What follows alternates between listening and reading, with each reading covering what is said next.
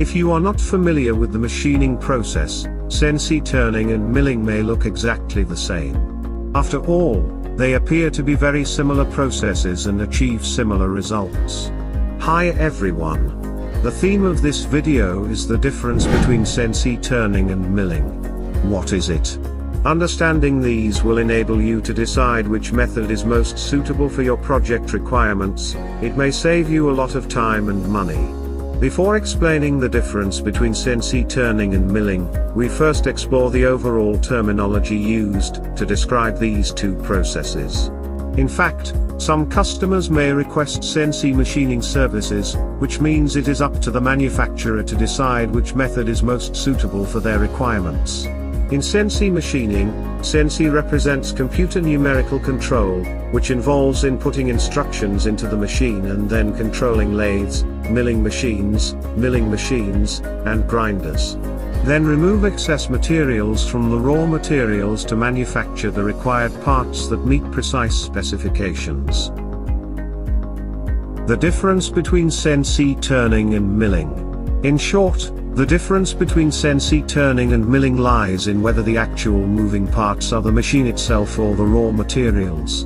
The CNC milling process involves fixing the material in place while the cutting tool rotates around the material. On the other hand, CNC turning requires the tool to remain in the same position while the material rotates at high speed to form precise shapes. Although this is very simple, the process is much more complex than what appears on the surface. There are several differences between CNC turning and milling. Tool characteristics. CNC turning tools are single point, milling tools are multi-point. Usage.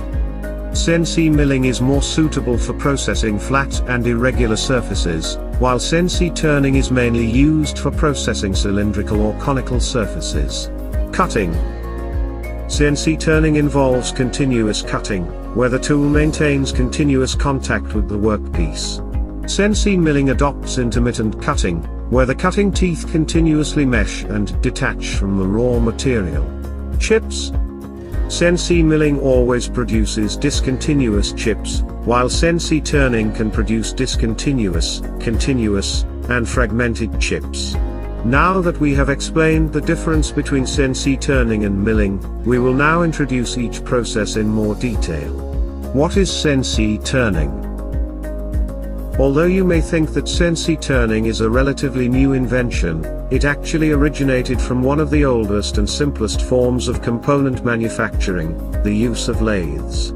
According to the weight and tolerance of the workpiece, the machine can be horizontal or vertical, and the raw materials used are usually circular, but can also be square or hexagonal. The main function of a CNC turning center is to rotate, turn, the workpiece while the machine tool moves, to remove excess material to form the desired shape. Firstly, the material is fixed in place by an instrument called a chuck and then rotated at different speeds according to the specifications of the machine. The earliest lathes used to be manually operated through a series of wheels. Then, these wheels will move the chuck while fixing the workpiece to generate the required forward and backward movement for cutting.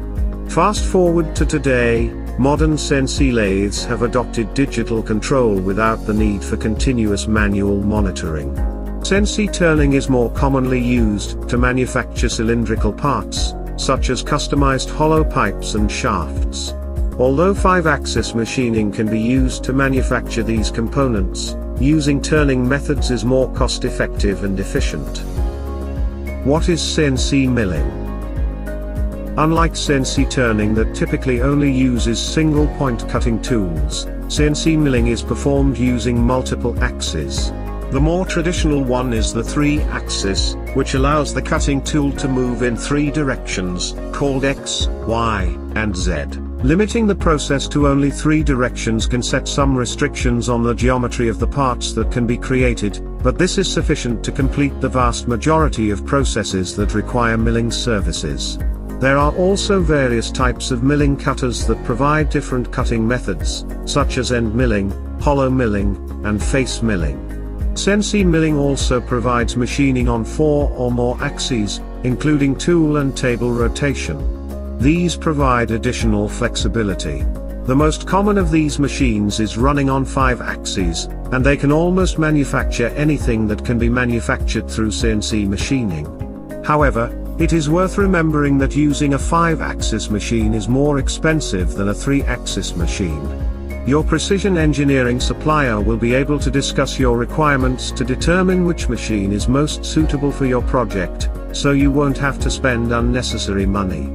This high-level functionality makes CNC milling suitable for more complex components, such as custom tools, complex mechanisms, casings, and engine parts. Thank you for watching. If you are interested in CNC machining content, please subscribe to our channel.